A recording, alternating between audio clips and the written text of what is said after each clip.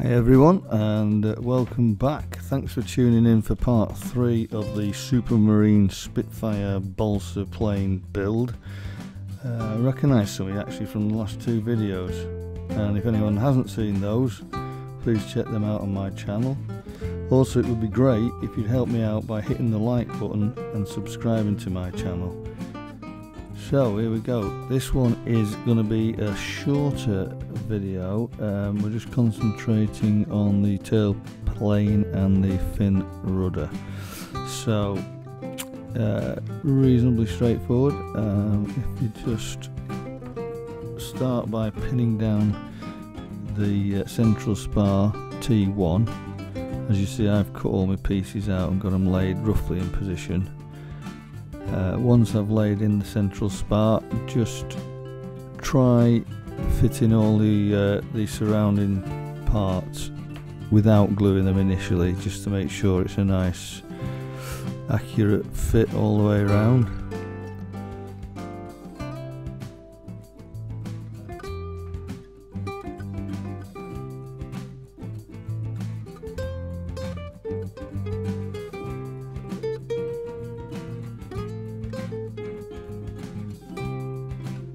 It's funny because I have to laugh when I'm watching these, how back in the day when we had to cut everything out, Gordon Bennett would have taken weeks if not months with some of these little intricate bits.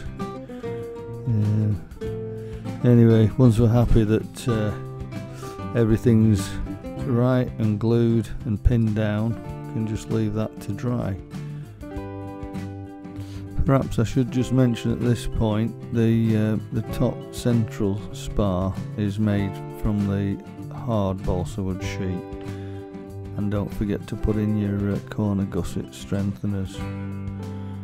Okay, so once we're happy that that's all dried, we can remove it from the board, give it a quick tickle, bit of sandpaper, not too much, otherwise you're going to misshapen the edges and cause more harm than good, so just a quick tickle.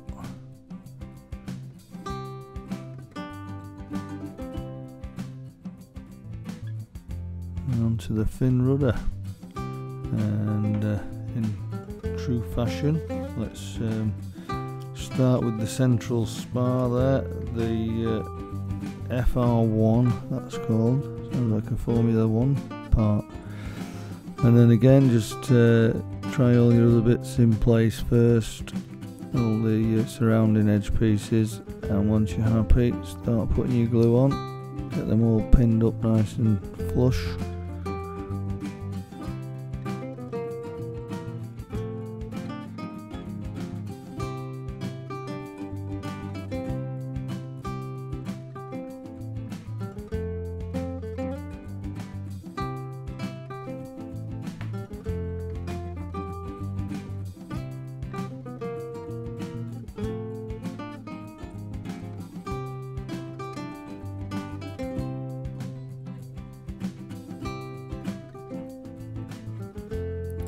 The next thing to do is to measure out and cut the base rib, which is cut from the hard sheet. So cut that till I get that ready.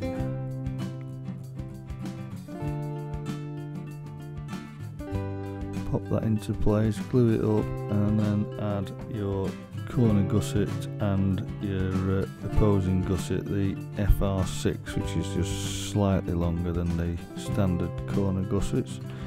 Glue them into position, make sure they're nice and tucked in.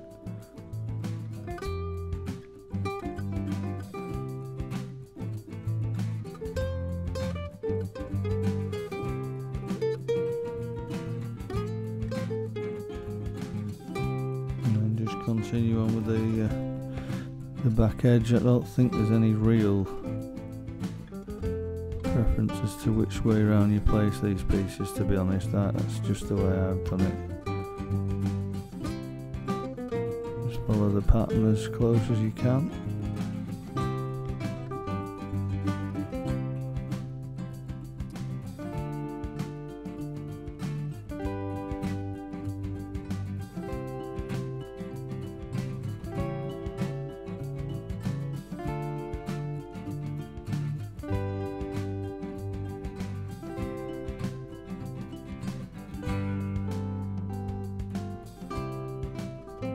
And once you've done that, just make sure to add all your little spars and ribs going across the top there.